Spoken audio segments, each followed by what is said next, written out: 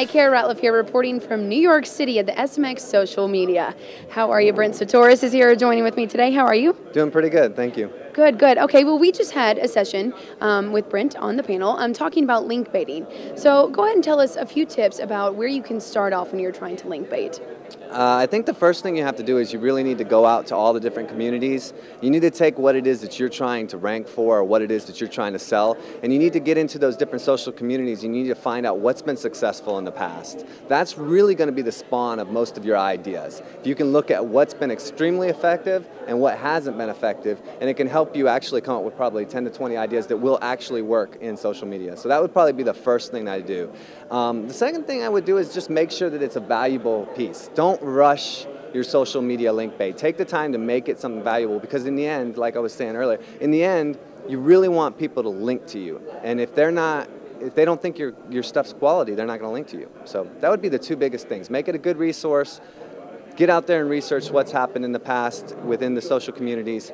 Pick the right community to submit to, and then follow your submission and interact with it and get your friends involved and get your network involved.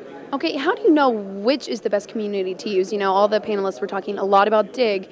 You know, Stumble Upon was mentioned and Delicious was mentioned, but how do you know which one fits you best? Most of the time, you know, a lot of the nicher ones are going to tell you. They're going to say, like, we're a site, you know, there's like sites like Hug that's more green, and they're going to tell you right off the bat we're about green issues. There's a site called Skirt, which is about women's issues, and they're going to tell you right off the bat that that's where they're about. Most sites are, it's pretty obvious what they're about.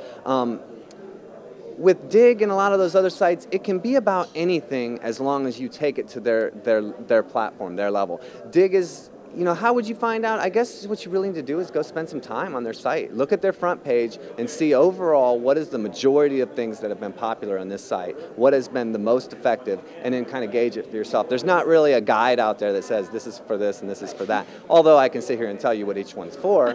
You know, Dig is technology, Reddit's politics, you know, and you can kind of go through the list, but that's just from watching what stories go really well and which stories get killed.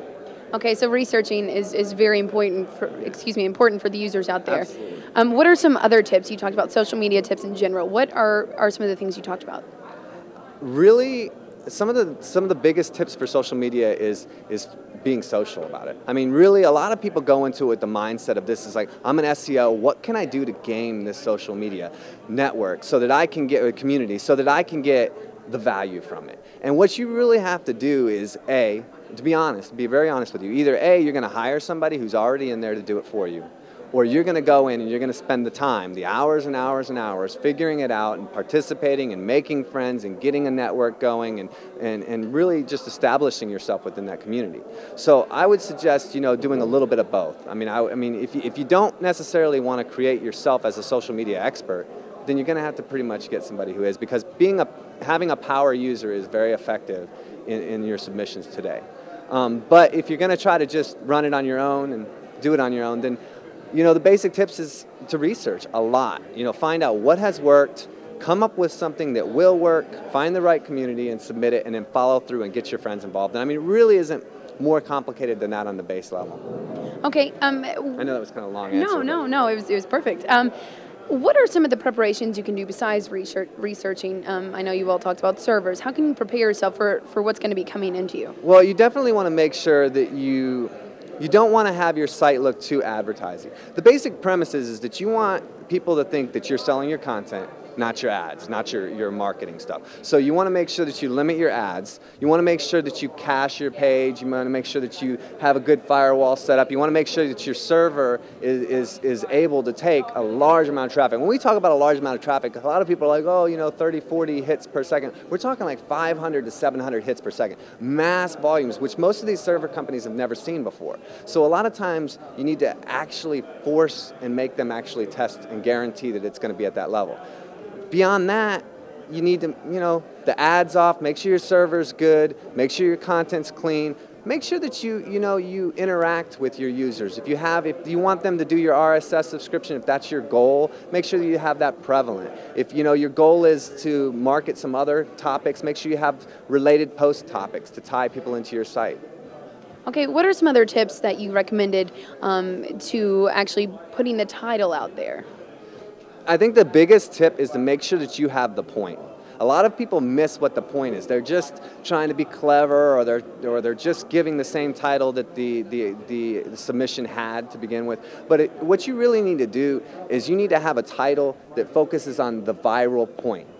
And you need to have a description that validates that title. Just like, when you're doing SEO on a site, you have a title, you have a description, and you have header tags that validate it. You need to do the same thing for your article. You need to have a good title, you need to have a description that cleanly and follows up that title so that people can get the value from it without actually having to read your article. Because in social media, it's not about getting people to read your article. It's about getting votes and getting links. And the real people that go search on Google or something and your rankings have increased and they see that article, they're the ones that are going to read the whole thing. So you need to focus in on getting votes, and your title and your description alone should get you the vote without having to have anybody read any further.